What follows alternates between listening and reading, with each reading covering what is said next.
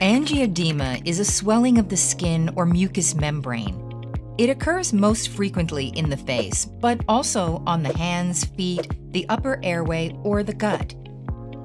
Angioedema persists for hours to a few days and then resolves, but can come back.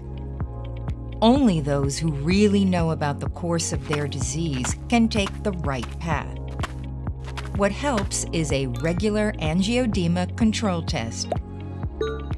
The patient either receives it during consultation with the doctor or fills it out online for self-assessment. The questions are about signs and symptoms, quality of life, disease burden, and control. 4 questions are answered in less than a minute. For each question are 5 different possible answers. Each answer is assigned a value from 0 to a maximum of 4 points. When adding the points together, the so-called AECT score is obtained. If the score reaches the maximum value of 16 points, the disease is completely controlled. If the value is between 10 and 15, the angioedema is probably well controlled. If it falls below 10 points, the disease is in a poorly controlled state, and the therapy should be adjusted by a doctor.